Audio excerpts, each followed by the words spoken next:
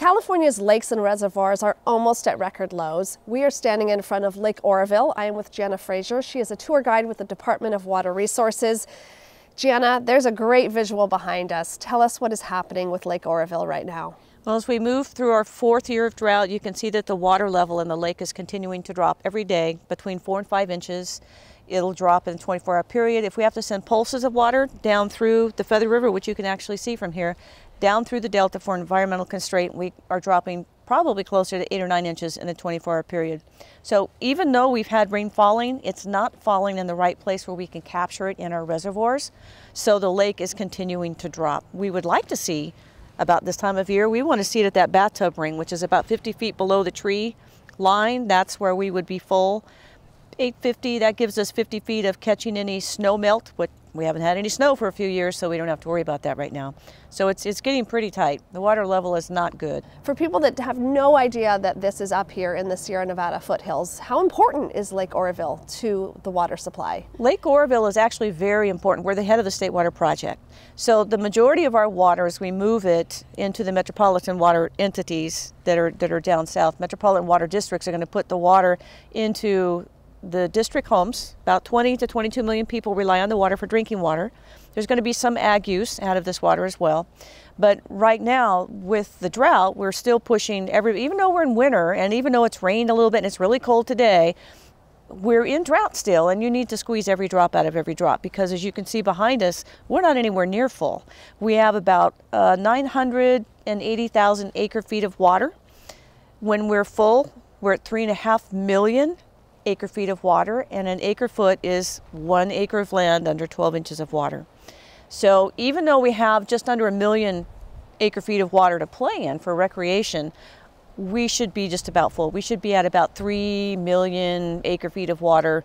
Plenty of water to get us through the next year, and right now we're not anywhere near. We do not have enough water in the reservoir to get through another year if we don't get rain.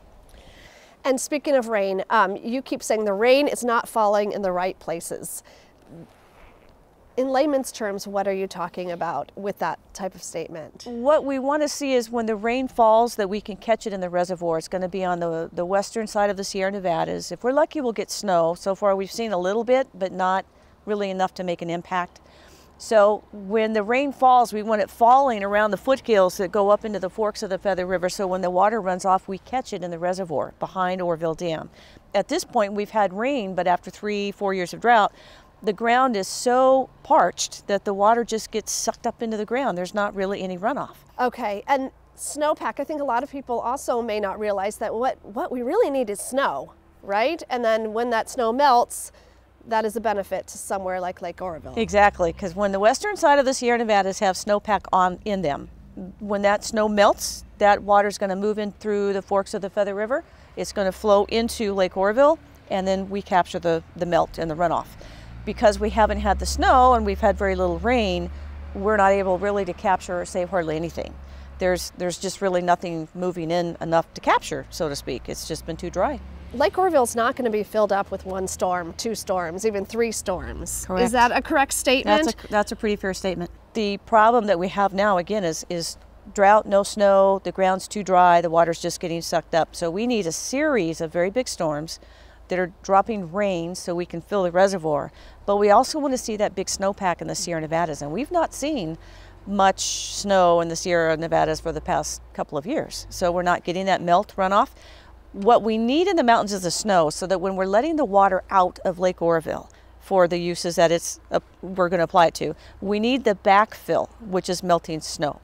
So even though we're letting water out, the lake stays level. And it may even continue to increase depending on what's going on. But we haven't had any snow, so when we let water out, there's nothing to come in behind to refill the lake.